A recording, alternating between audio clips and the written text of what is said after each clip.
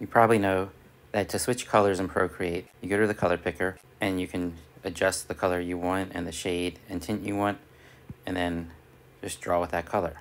Now on the bottom of the color picker, you have your history where you can pick previous colors that you've used. So you can go back to the color you just used, color you used prior to that, and so on.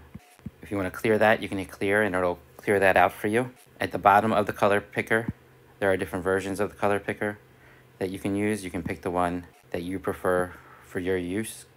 Going to the value is a good way to see the values of a color if you need that color in another app, such as Affinity Photo or Photoshop, etc.